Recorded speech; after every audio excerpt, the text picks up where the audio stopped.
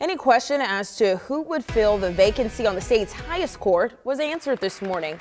Within the past hour, Governor Reynolds announced her choice for the newest member of the Iowa Supreme Court.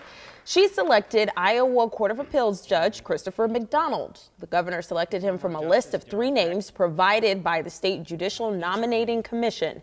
McDonald was born in Thailand and is the first person of color to be selected to the Supreme Court. Take this opportunity as the first minority or person of color appointed to the Supreme Court, people will have special expectations for me in terms of leadership and mentorship. And I understand that. I appreciate that. I embrace those expectations, and I'll certainly do my best to meet and exceed them. Justice Christopher McDonald is replacing Darrell Hecht, who announced his retirement in December.